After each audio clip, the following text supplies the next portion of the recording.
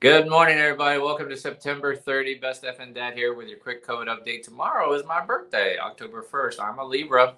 I want to talk about long hauler syndrome. So yesterday, our COVID numbers here in the United States was 127,000 cases. So we're plateauing, but I'm telling you, this is temporary dip. It's going to go back up as we get the numbers in from football games and school going back and all that good jazz.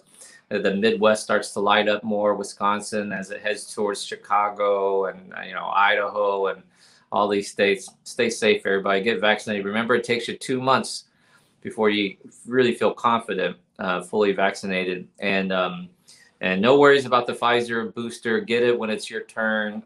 J&J will probably, you'll get a second dose here when it's all said and done. And Moderna is proving to be the most durable. I wouldn't call it the best vaccine, but the most durable vaccine. And again, Pfizer submitted their data for 5 to 11 years old, showing a very good safety profile and protection profile, but more importantly, good levels of neutralizing antibodies in young kids who received the Pfizer dose. And that's really important. It's the neutralizing antibodies we want to get to, but that also really primes our immune system to fight off COVID. It's showing good protection. I have a 5-year-old, and this will probably all get approved and everything around Halloween, maybe into first week of November. And Eric and I cannot wait to vaccinate our 5-year-old. And then we'll have a relatively normal Christmas. And the usual precautions, though, everybody who's coming over for Christmas needs to be vaccinated. Period. End of story. Hard stop. I've kept my family COVID free for a year and a half, and I ain't fucking this up now. So, and the reason why is today's talk, long hauler syndrome. So a recent study out of Oxford, check this shit out, looked at 270,000 people with long haul syndrome, 270,000 people who recovered from COVID, okay? And what they found is 1/3, 1 out of 3 people who had COVID, who survived COVID, 1 out of 3 still have symptoms after 3 to 6 months. So this really goes to debunk the whole notion that hey man, COVID's just the flu. Dude, stop saying that. You sound stupid when you say stuff like that. That's old information. That's last year. Aren't we beyond this? Don't we understand?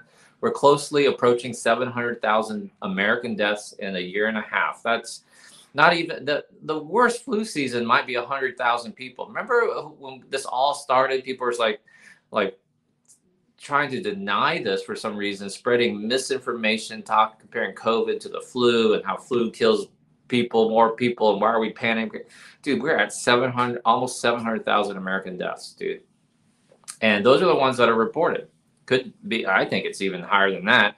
And the number worldwide is even higher. So in this Oxford study, they looked at 270,000 people, and 1 out of 3 still had at least one symptom 3 to 6 months afterwards.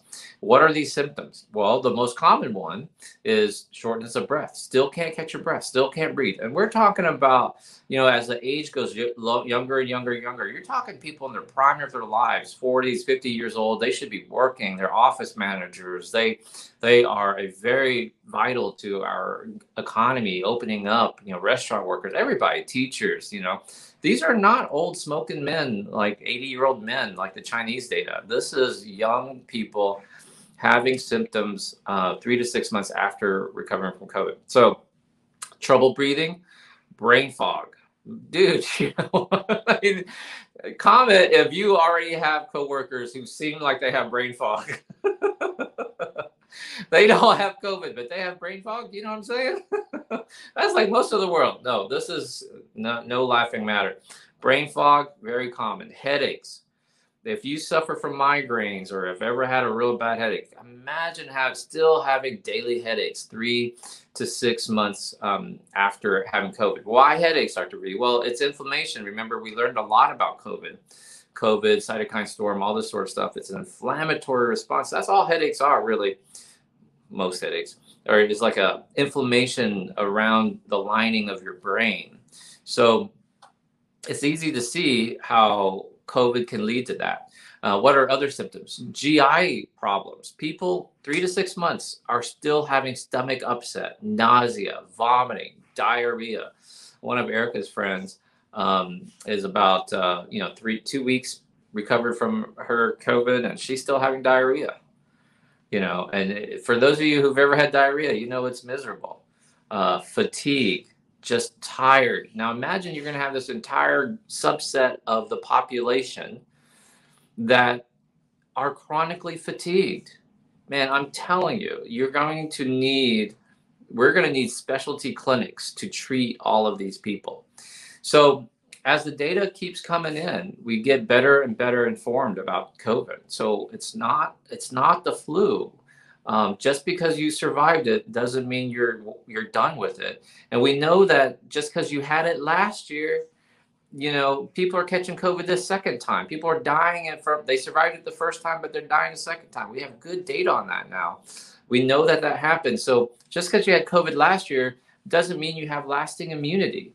Now, interestingly enough, studies are showing that if you had COVID last year and you get one dose of mRNA vaccine, you actually have higher levels of neutralizing antibodies. So yes, there is this natural immunity, but vaccinations cause your natural immunity to work. They help your immunity work without having the risk of catching COVID.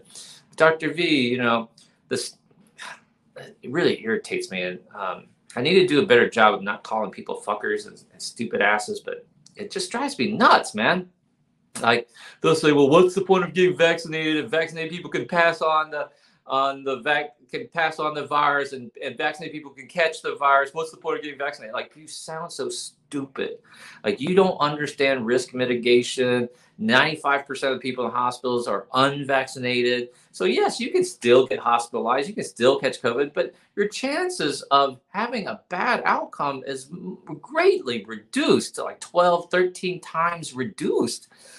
So I'll take my chances, with the 5% hospitalization rate versus 95%. So, and now we have really strong data, 270,000 cases that this Oxford study looked at. I mean, it's really powerful information regarding long haulers syndrome. And for those people who are recovering from long COVID, please comment with your experience.